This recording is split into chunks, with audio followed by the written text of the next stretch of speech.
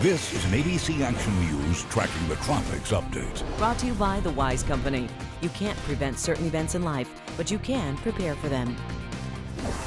Hello everybody, still looking for the F-storm to develop somewhere in the Atlantic Basin. That would be Florence, and we may be coming up on that in the next couple of days. As far as the hurricane activity for the tropical season, it really tends to ramp up at the end of August and the beginning of September. So we are now entering the most active part of the hurricane season and the most likely time to find a hurricane or tropical storm in the Atlantic Basin.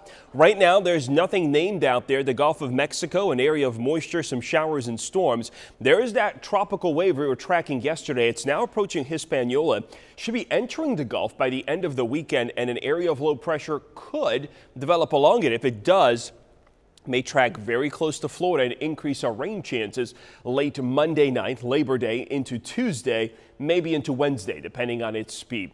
Though there's not much going on in the open Atlantic, there's at least one tropical system way off the coast of Africa that could develop into a tropical storm or hurricane. The Hurricane Center, though, thinks about a 70% chance it's going to go right out into the central Atlantic. You can get the latest information on that throughout the holiday weekend by visiting the hurricane tracking section of abcactionnews.com.